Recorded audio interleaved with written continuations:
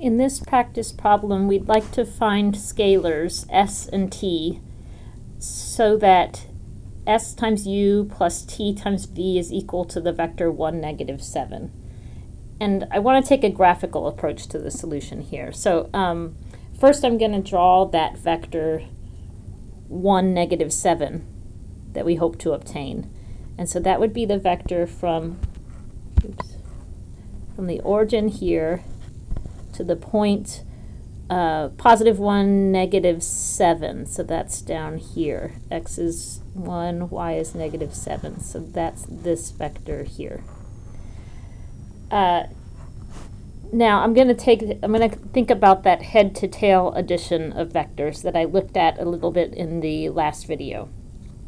So note I see two paths that we could take along these parallel lines that are drawn on the grid to get to that point 1, negative 7. So we could either take this path from here to here, which this vector, by the way, would be negative v, because it points in the along the same line as v, but in the opposite direction.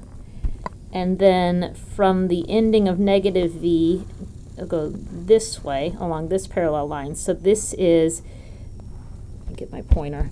This is the vector u. So we're going in the opposite direction, 3 units. So this is negative 3, negative 3u. Now you might have been more focused possibly on this path. Yes, you could also go, starting at the origin, go this way first. So again, that's negative 3u.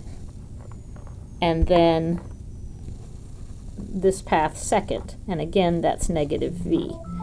So either path that we take, and I'm sorry for the noise from my cell phone, either path that we take, it looks like, I don't know why I did t first, but t, our multiple of v is negative 1, and our multiple of u, which is the s value we were asked to find, is negative 3.